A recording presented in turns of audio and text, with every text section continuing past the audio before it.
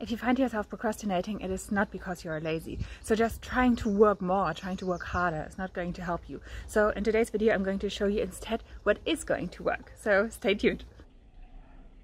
So here on this channel, I show PhDs how to take control of their careers, either by adapting a success mindset, focusing on the things that we can control, etc., etc., and also, of course, by developing a proper online presence that is going to help you spread the word about your research. So in case you're interested in more of this type of content, then be sure to subscribe to my channel and also hit the little bell so that you get notified every time I post a new video. So when I find myself procrastinating, it is usually because of one of three things.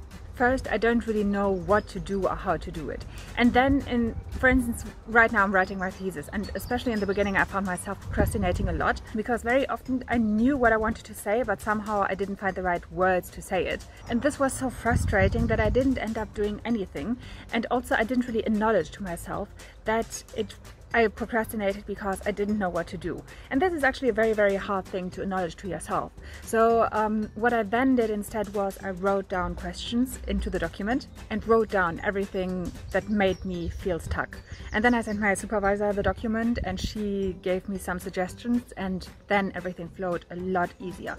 So in case you find yourself in the same situation, maybe check in whether you even know what to do. And if you don't know what to do, acknowledge it. So make your priority, instead of writing that paragraph, to understand what you want to do and how to do it. And this understanding as an intermediary step might help you a lot with your progress. Second, you might not really see the value in what you are doing. And this is something that is definitely going to get me stuck very, very easily. And there were times in my thesis where I had to talk to my supervisor and tell her, listen, I don't really think this is the right direction to, or for me, it doesn't feel like the right direction to go into.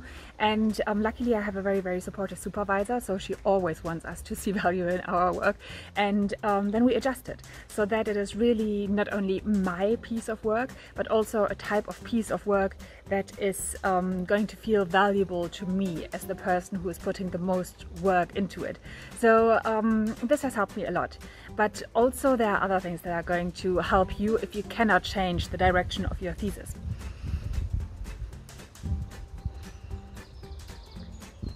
So sometimes we just have to acknowledge that the work itself might not have value for us, but the result that we are getting from the work, aka the title, will probably have a lot of value for us, or the paper will have a lot of value for us because it's going to help us with our career.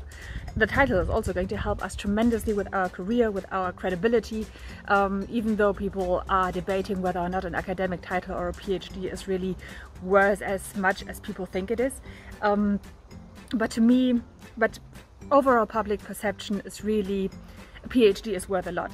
So sometimes we need to take a step back and see our long-term picture in order to see how this work that might not have direct value is going to benefit us on the long term, and make this our drive and our source of inspiration.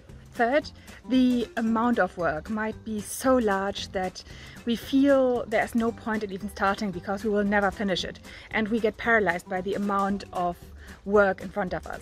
And then a tiny additional fourth thing is that the deadline is too far away, and those two things go hand in hand quite often, that we have a large amount of work but it is only due in several years, which is basically a PhD. So in those cases it is helpful to break down things in smaller tasks, and this is also something that I'm trying to do as much as I can, not only for my PhD but also for career conversations, to set myself yearly goals, then break them down into monthly goals, and break those monthly goals down into weekly goals, and have 3 priorities each day that I am tackling. And this way I'm getting step by step closer to the goals, but it is only the 3 priorities that I'm having in front of me, which are actually a lot smaller and also a lot closer. So this is helping me a lot. And also with things, I mean, we cannot really cheat ourselves that much. I mean, we still know that the PhD is quite far away. So sometimes making those artificial, I think they're still valuable, but they are not hard deadlines. So I understand if they are not motivating you. And then sometimes we have to play little tricks on ourselves and have to force ourselves to get proper deadlines. So in case you and your supervisor have a good relationship, you can even send an email to your supervisor and say, "Dear supervisor, I will have this document ready by the end of next week." And this way you then have a deadline. So this is also a tiny psychological trick, because we usually have more discipline for our future self than we have for our current self. So use this future self-discipline that you have in order to also achieve your goals in the future. So this is only a tiny little trick that people very often do when it comes to saving money. That they are committing to saving X amount of money starting with the next raise, so that they're never even going to see the additional money that they have. But you can also use this sort of psychological trick for your thesis. And I am sure I have forgotten lots of tricks, like for instance I didn't mention the Pomodoro tactic and so on. I have also a PhD time management trick, time management video that I can link to right here.